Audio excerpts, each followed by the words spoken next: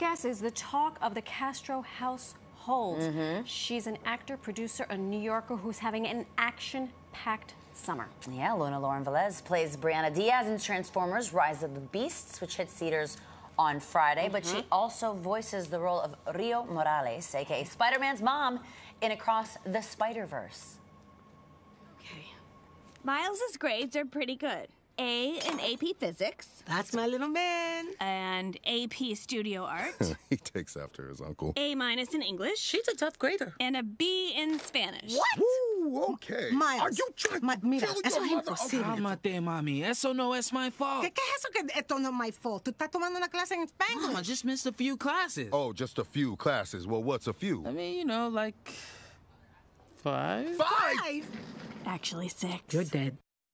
You're dead. You're dead. I understand. Mira. I know that's serious when someone goes, mira. When they say Mira, you are in for it. Also, Yeah. that could also be the Castro parent-teacher conference in our household. Lauren Velez joins us live this morning. Hello and welcome to New York Living.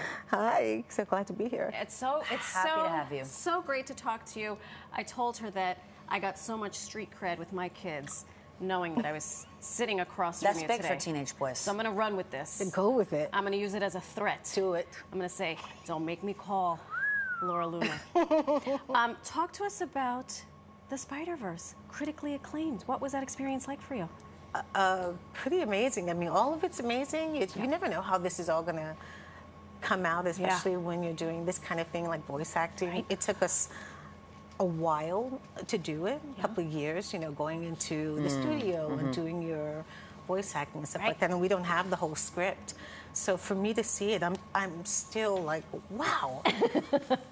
The movie's amazing. I love it. I mean, it really stands as a film. Yeah. And it was such a great experience working with with this wonderful cast and the directors. It's getting. I mean, people so are much going acclaim. nuts. People are going nuts for it. In fact, we had Jack Rico on. That's right. Last week. Was that last week? Yes. A week or two ago.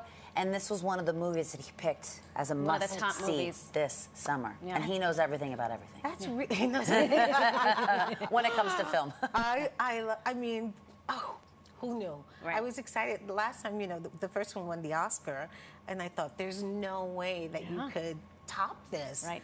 But they did, which is incredible. They really did. It's incredible because I think so many of us are just longing to lose ourselves in something that we see in film. And I think this is one of those, especially this franchise.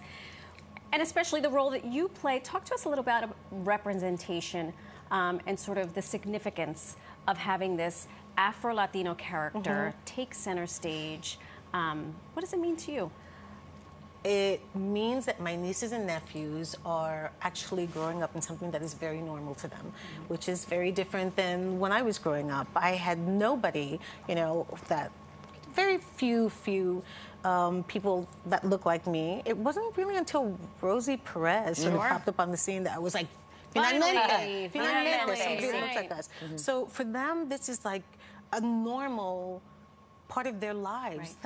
I'm thrilled about that. I'm so happy about it. And playing this woman who based on my mom, who is, of course, incredibly strong, loving, compassionate, and will not hesitate to take out the chancleta when she needs Not the to. chancla. The chancla. I've heard about those. You've heard about the chancla, that's right. So I love that this is this family also. You know, this isn't a family that's struggling. They're two professionals raising their son who has his pick of what school he wants to go to, essentially. And this is all really wonderful messaging, I think, for everyone, but particularly for Latinos. You know, it makes me very proud to be part of it. It makes me very proud to watch you up on screen. It really does.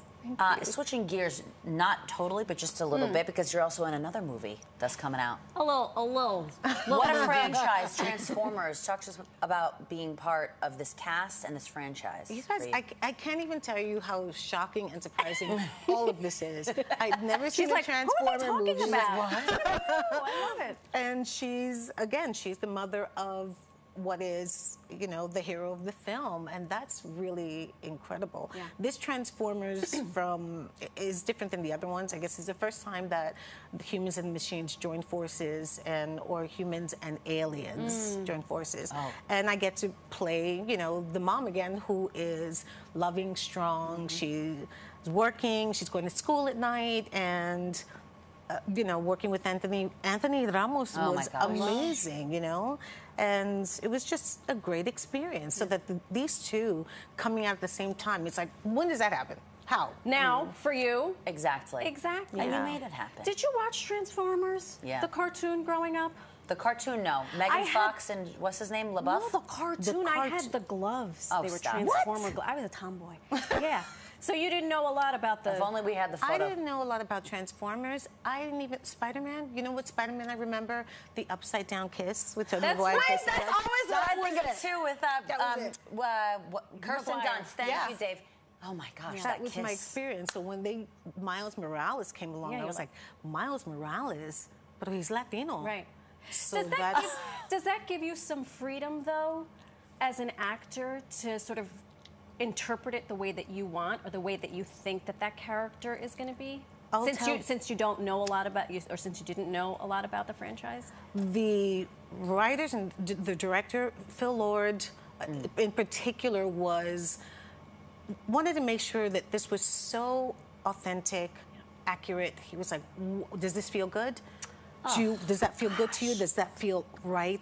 I mean, it was incredible just how hands-on he was about making sure that it felt really culturally specific and resonated with everyone. He was like, kudos if it's one to him word, for being an ally. Yeah, he Love to really hear was. that. Yeah. Is. Yeah, that's fantastic. Yeah.